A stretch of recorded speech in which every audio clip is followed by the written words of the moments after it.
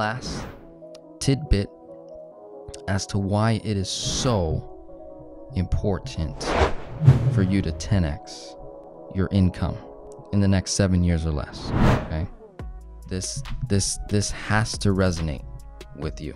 All right, it's extremely important that you get this. I was having a conversation with a gentleman, I believe was 51 years old. According to the words out of this gentleman, he described himself as average and simple. Okay, I'm gonna let you know right off the bat, I do not resonate with the word average, with the word simple when describing Denzel Napoleon Rodriguez.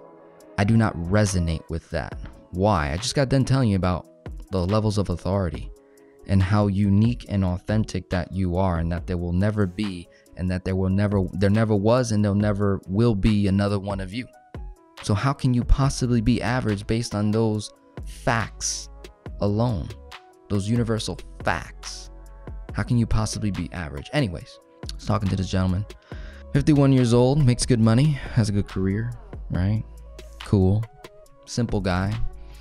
His strategy is simply to save and invest in ETFs, index funds.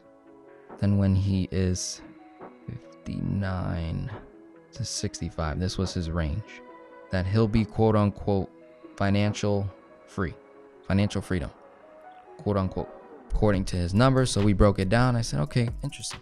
So you're going to save money in a bank account earning less than 1%. Okay, so you're earning nothing. And you're going to invest your money in ETFs, index funds via your 401k and Roth IRA. That's it. That's all he's got. 401k, Roth IRA, right? Mind you, this person does not make over 100 grand a year. It's under 100 grand. So he's got what? 10 years roughly to achieve the dream that he wants. Currently, his combined assets, including or not including the mortgage, he's got I think around 400k built up.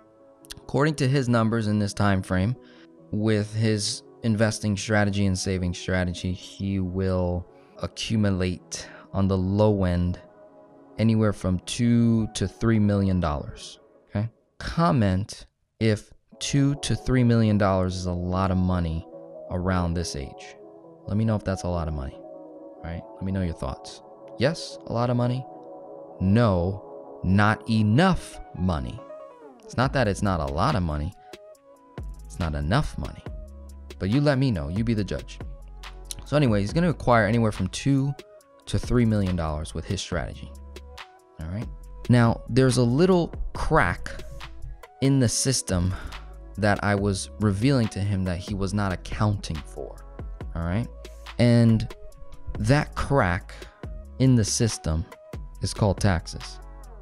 And there's really 3 components to it. There's taxes, inflation, and devaluation. Okay? Taxes, inflation, devaluation. These are the 3 numbers, 3 things he was not accounting for in his strategy. So let's run it. He wants to be average and simple.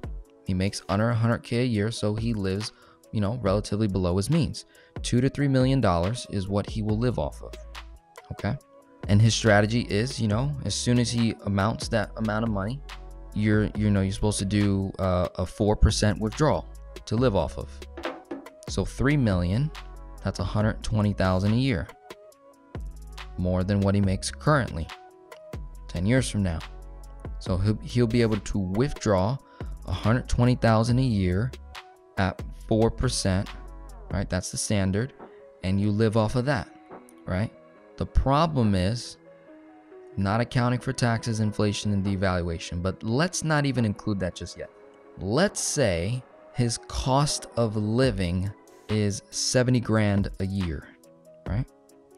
So 120 minus 70, you're left with 50, right? $50,000 divided by 12, he would have a free cash flow of $4,100 per month. Not bad, right? Not bad at all. Okay. Now, this is perfect in an average simple world, but we don't live in an average simple world. We live in a very chaotic world, a fast moving world, a world where there is taxes, inflation, and devaluation. Okay?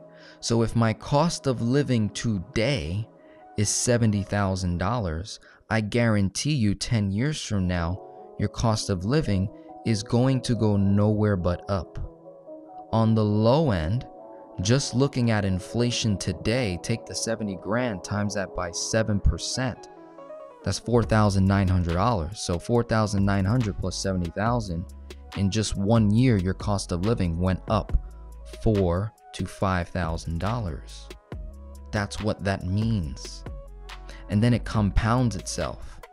So you can imagine 4,900, 2 years, 3 years, 4 years, 5 years, 6 years, 7 years. Oh, we're at 7 years.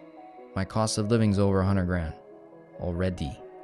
What is that doing to my cash flow, ladies and gentlemen? It's abusing it. That's just inflation alone. We're not even including taxes. Now, because this gentleman decided to be average and simple, he accumulated $2 to $3 million, and I used a high number, $3 million. Because he accumulated it in his name, you are taxed at the highest bracket. Okay? If you're in California, take 50% off the top, at least. Okay? It's probably more. Right? So let's just say 40%. $3 million times 40% off the top. Over a period of withdrawing money, you'll pay $1.2 million in taxes. Right? So 3 million minus 1.2 million, you're left with 1.8 net. Okay? So 40% went to taxes.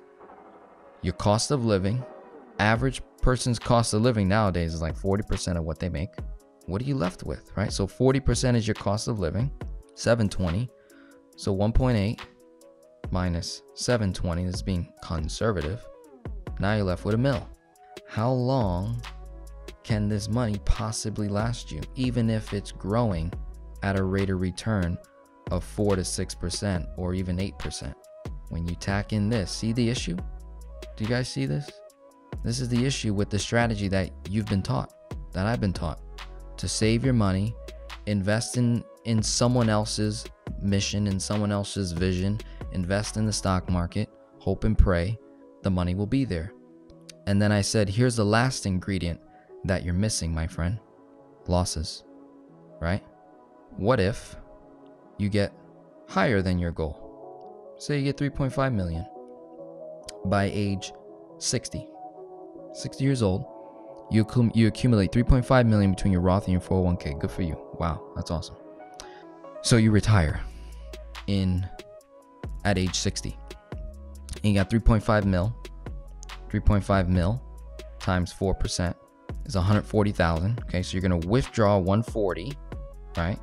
At age 60, that's what you're gonna live off of throughout the year. Cost of living has gone up, right? So let's say, be conservative. Say the cost of living now is 90 grand. You're still, what, net 50K positive. So same number, 4,100 at least in cash flow per month. Okay.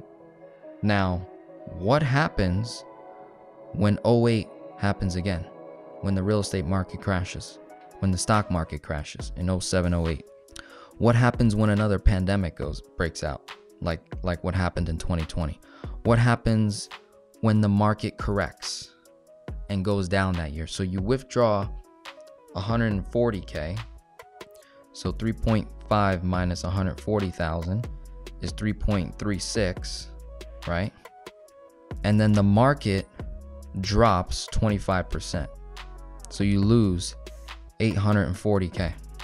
So it goes from 3.36 million, and in just 1 year you lose 25%. So now you're at 2.5 mil.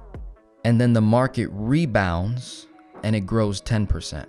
So it finishes off the year 10%. You lost 25, but you made 10. You're still in the negative, right? 2.520, right? So you're at 2.772 mil. And then in 1 year, times 4%, cost of living probably went up 5 grand. And withdrawing 4%, now you can't withdraw 140, you do 110. Or if you did kept it at 140 because that was your desired number that you wanted to live off comfortably, average and simple, look at your issue. You minus 140 from 2.772 mil. Even if you grew positive 15% that next year, you're still negative. Do you see that? And then I didn't even throw in the other kicker that I said to this gentleman. I said, there's one more thing you're missing. And he's like, dude, what do you mean? I thought taxes, inflation, devaluation. I thought that already was enough for me. And then you threw in the losses. I said, dude, I'm not done yet. There's one more thing that you're forgetting. This pretty little word right here, fees. I said, my friend, in your little cute little Roth in your 401k, you're paying anywhere from 1 to 3% in annual fees on the total amount of money that is in there. So let's say you're paying 2% in annual fees, 3.5 mil times 2%, $70,000 went towards fees. The reason why you don't see it is because you're being told you're earning 8% rate of return, right? So 3.5 million times 8% is 280 grand, right? So you earn 280, but you had to pay the 70 grand in fees, right? 2%. So your actual internal rate of return is less than 8%. You think you're getting an average rate of return of 8 because you're an average person. So you're simple. You want to keep things simple and average. I'm telling you right now, for my people watching 45 and up, it is not going to work. You're going to hit this age, 59, and you're going to call Cousin D. Who's Cousin D? That's me. You've been listening to Grandpa Dave Ramsey from age 25 to 50. You came across Uncle G, Grant Cardone, but he turned you off because he curses a lot and he's, does all this stuff, and he doesn't align with your spirit. But then Cousin D came along, right?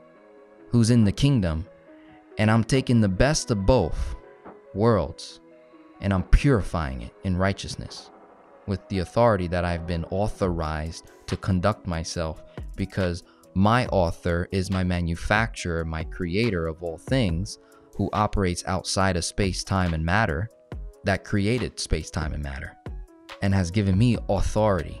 I have authorization, and I authentically deliver this message to you to say, hey, if you are over the age of 45 and average is your strategy to financial wealth and simple-mindedness, you will not make it. Let me make that very, very clear. You will not make it. It is going to be very painful to hit 59, 65, 70 years old. You think you're good. You got 2 million, 2.5, 3 million built up in your retirement accounts. And I just broke the math down for you. It is not enough. It will run out within 15 years. So if you retire by the age of 60, 65, and you got 3 million, and your average cost of living is between 70 and 90 grand a year, and gradually increasing over those same years, and taxes gradually increasing, and inflation going up, and devaluation of the currency, diminishing the value of the dollar, plus losses in the account, plus fees. That's a lot to account for, my friend. That's a lot to account for. To hope and pray that 3 million is going to be enough. And then you're 65, you retire, and you pull out 140, okay, cool, 150, okay, cool, 250, okay, cool. This is nice. Fast forward 15 years. You're 75 years old, you're 80 years old, and there's nothing left in the retirement account. You burned it. The issue was you chased net worth over cash flow. Your number one concern in the 21st century today regarding money, Not talking about your spirit, not talking about your marriage, not talking about your kids. I'm talking about your finances, okay? Regarding finance, your number one concern, your number one goal, okay, is this beautiful word right here. You need to focus on cash flow. Why? Let's illustrate it. Let me show you why. Check this out. This is gonna blow you away. Hopefully you're taking notes. Let's say, instead of investing in your ETFs, in your Roth IRA, in your REITs, in your TSPs, and your wannabes, and all this stuff, right? Let's say you put all that to the side, and you said, I'm going to 10x my income. Let's say you make under 100 grand a year. You make under 100K a year. What's 10x? 1 mil, right? Let's say you fail miserably in those 7 years. You only get halfway there. So you're only making 500K a year. That 500K came from building a business. So let's just say that by building a business over a 7-year period or less, you create an income stream of $500,000 flat. And your cost of living personally, business expenses, operations, taxes, investing, everything, right? Cost you $300K a year. So you net $200,000 a year in free cash flow. So let's do the math. $200,000 a year divided by 12, 16,000, right? So let's lowball it, and let's just say 16K cash flow per month. 7 years. The goal was 1 mil. You failed miserably. You got 50% of the way there. You're making 500K a year. It costs you 300K to run your business, taxes, inflation, devalue, everything's already included, right? And you net 200. So you cash flow 16 grand a month. My question to you, comment below, which would you rather have? 500K in income through a business, right? 500K coming in, netting 2, or would you rather have $3.5 million? Which is more? Which is more? Here's the issue. The number 3.5 million is more than 500,000.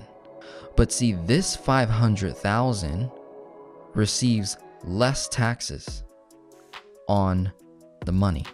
So it goes from a 40% rate to say 15% or lower, possibly 10% or lower, depending on what state you're in.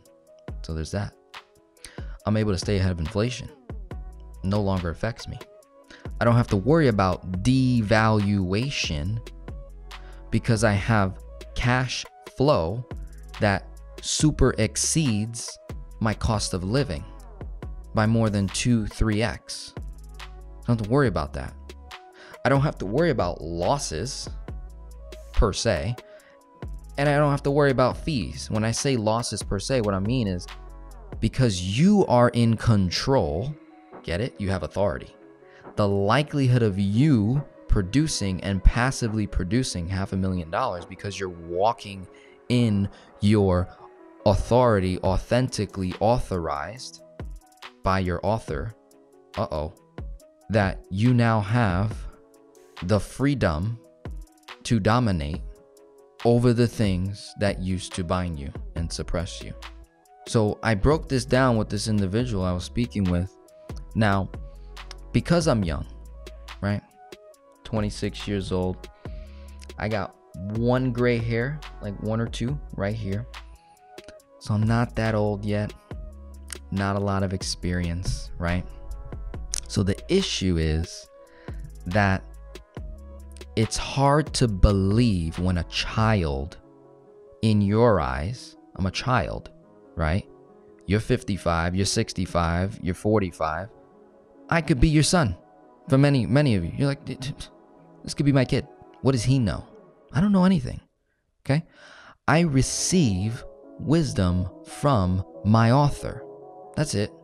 So look past me and look at the author is what I'm telling you. Because if you do not receive what is being given to you through his child, okay, the author, we're all sons and daughters of the Almighty Father. I am allowing, I am authorizing, I am surrendering to the Holy Spirit which speaks through my vocal cords into your heart, and you receive it through your ears, and then it lands into your conscious mind, eventually goes to your subconscious mind, of which that point maybe you start to believe it. So whether it's me or somebody else, I encourage you, do not go the average simple route. You're going to be devastated. You're going to be wiped out. It's going to be painful, because when you're 59, when you're 65, when you're 75, you're not going to have the same energy that you had when you were 45, when you were 35, when you were 30, when you were 40, 42, 39, 47. You're not going to have the same energy unless you took care of yourself really well. You know, maybe you're like Arnold Schwarzenegger, right? You're just like an animal. You take really good care of your body. So maybe you do have the energy. But even if you have the energy, will you have the wisdom to listen? Or are you going to be too old to teach that dog new tricks? Uh-oh. Uh-oh. So even if you did have the energy and the muscles and the strength to do it all over again, will you have the discernment to close your mouth and allow your 2 ears to do the work for you, right? Will you get to that point? I don't know. This is just my warning to you, because I'm working with a lot of people who are double, triple my age, and they're like, Denzel, I'm 55, I'm 59, I'm 65, I did everything right, and I don't have enough. I don't even have enough to be average. Do you see that? Right? Am I landing on someone right here? All right. So let's see. Let me look at some questions here. Okay, Prince, could you describe what the life cycle looks like for someone who joins the program from onboarding to continuous growth? Hey, Prince, why don't I encourage you, give me your testimony. This is the same Prince I'm thinking of. What is your testimony working with me, working with Steve and I think Alex as well, if I'm not mistaken? What has your experience been? See, because I'm authorized and I authorize you to give me your testimony along with many others, I now have others speaking on my behalf. Okay, so don't let me just do the selling, right? I want to know the people who have gone through the one-to-one. I think I saw Pearl in the house, Candy. People who are one-to-one, you're here, you're listening, or maybe you catch the replay. Drop your testimony. Let people know, hey, I enrolled with Denzel. Yep, his main intent was help me get debt free. I came to the table wanting to become debt free. Then I started learning about debt leveraging and the power of debt leveraging and how I can, multiply my money. And then I took on the mindset of 10x. I was like, you know what? This is going to go too slow. I make 80, 90, 100 grand a year. I make 70 grand, I make 60 grand, I make 50 grand a year. How do I go from 50 to 500? How do I go from 70 to 700? How do I go from 100K to 1 million in 7 years or less, right? How do I do that? Even if it takes me longer, I promise you won't be upset, right? So let me know, Prince, like what is it? Because I know you went through it. Let's see, Odell, I use velocity banking, only have debt with my home. I own 3 properties as well. What do you suggest I do? Should I pay off property using velocity or another method? My question would be, are the 3 properties, let me put the question back up. Are the 3 properties producing cash flow positive? If so, in my finances, if I was in your shoes, knowing everything that I know now, I would not see the value in paying off those 3 properties if it's producing positive cash flow. I can take tax deductions, appreciation, depreciation, a lot of cool strategies I can do with those properties. So that's how I look at it. If the properties are liabilities, maybe I might want to consider selling. Maybe I want to get out of it. Maybe it's a headache, a bad tenant, bad experience, poor management. Maybe I want to get out of it, right, and release that. Or if you're just hell bent on being debt free, then we run the numbers. That's it. Run the numbers, velocity banking, see which one is the most effective one to pay down, and keep going from there. Yep. David says, nope, not enough money. Yep. Carrie, not enough. Nope, not enough money. Increased price in consumer goods, inflation, emergencies. Yep. I don't want to take too much of your time. You know me, sometimes I go for like 2.5 hours long. You guys are hanging out here, but I just wanted to be so Like, go hard on this right here. Do not settle for average or simple. Regain your authority. Become debt-free or debt leveraged. 10x your income in 7 years or less. And help me help you expand the kingdom in the ministry. And we do a lot of cool work together.